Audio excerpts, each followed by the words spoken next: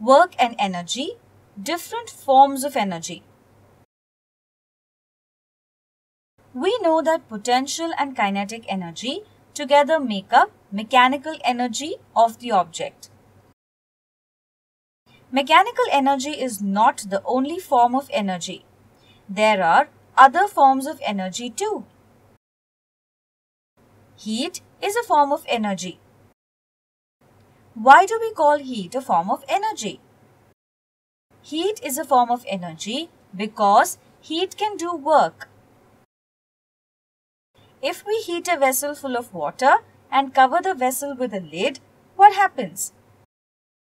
The heat makes the water boil and convert into steam. The steam can lift up the lid of the vessel. Work is done to lift up the lid of the vessel. Hence, heat is doing work. So, heat is a form of energy because heat can do work.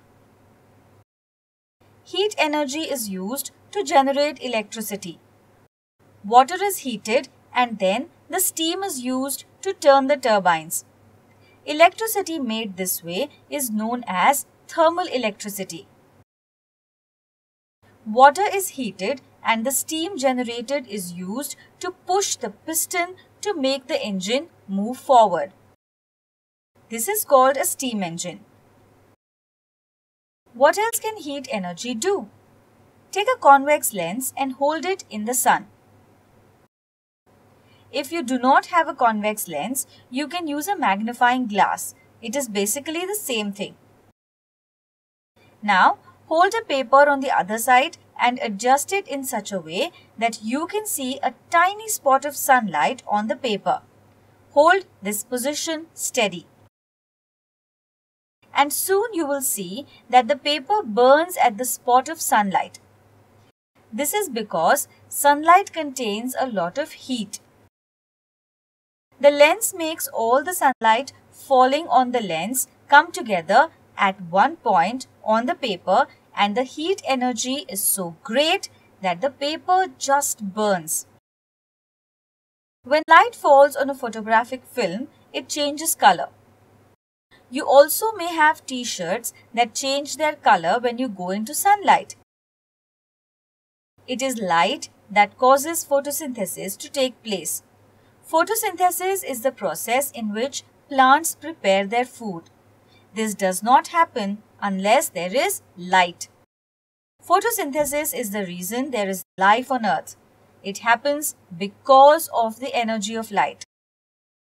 There are also solar-powered batteries.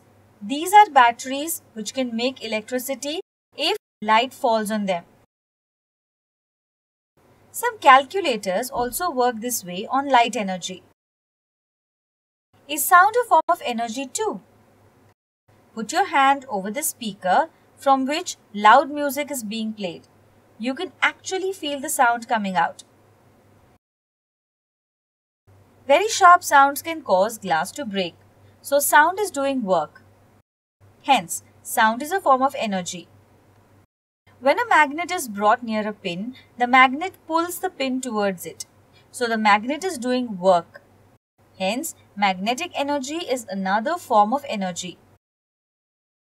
Magnetic cranes use magnetic energy to separate scrap from the junk. A matchstick can be rubbed against a matchbox to catch fire. The energy stored in the stuff at the tip of the matchstick helps it catch fire. This is chemical energy. Even firecrackers that we burst during Diwali have chemical energy stored in them. The cooking gas in our gas cylinders has chemical energy in it. Even the petrol or diesel that we fill in the car has chemical energy. This is what helps our cars, trucks, buses and planes run. What is the form of energy that we use the most? It is electricity. Electricity is what is helping you watch this presentation. Electricity makes our mixers, microwaves, washing machines, vacuum cleaners work. We need electricity to run a lift, to make a computer work, to run a refrigerator. Most of the appliances in our homes, office and outdoors need electric energy to work. What did we just learn? Energy is anything that can do work. Heat, light and sound are forms of energy. Magnetic energy and chemical energy are also used in different machines and devices to do work. We use electric energy all the time in our daily lives. Energy exists in so many forms around us and we use it all the time. The form of energy that we use the most is electricity. It comes to our homes through wires. But do we directly use electricity? No, we transform it into other forms of energy to make it useful to us. A fan converts electric energy to kinetic energy. When we switch on a fan, the motor inside it gets electricity and it starts moving. An iron converts electricity to heat energy. When we plug in an iron, it heats up and then we can use it to straighten out wrinkles on our clothes. Our television converts electric energy into light and sound. A tube light and bulb converts electrical energy into light energy. There are many other transformations of energy that we see around us. A solar cooker or a solar water heater converts light energy into heat energy. A solar cell converts light energy into electric energy. Solar cells are used on satellites in space. They can get constant power that way. Kinetic energy can be converted to electric energy. You may have a lamp on your bicycle that lights up when you pedal the cycle. The pedaling creates kinetic energy. A part of this gets transformed into electric energy to make the bulb light up. Dynamos work the same way. Kinetic energy is converted into electric energy. Chemical energy is transformed to heat and light energy when we use our cooking gas to make food. The Diwali firecrackers transform chemical energy into heat, light and sound all at the same time. Chemical energy is transformed to kinetic energy when we use petrol to run our cars. Thus, we can keep transforming energy from one form into the other.